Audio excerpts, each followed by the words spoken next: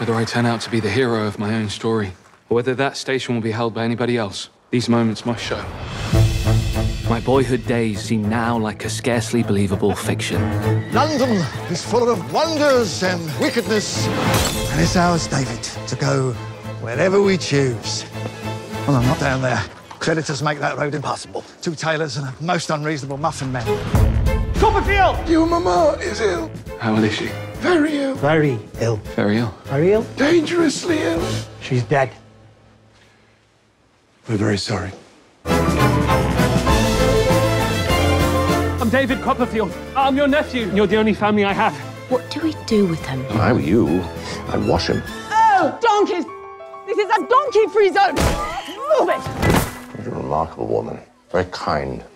You had nothing, then you had something, and now you got nothing again. So stands to right you'll have something again.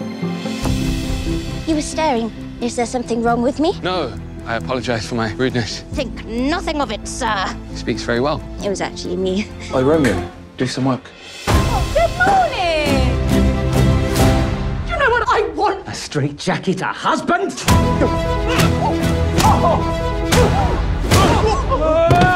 Feels like a party. Ha ha. Kite time! Kite time! But this narrative is far more than mere fiction.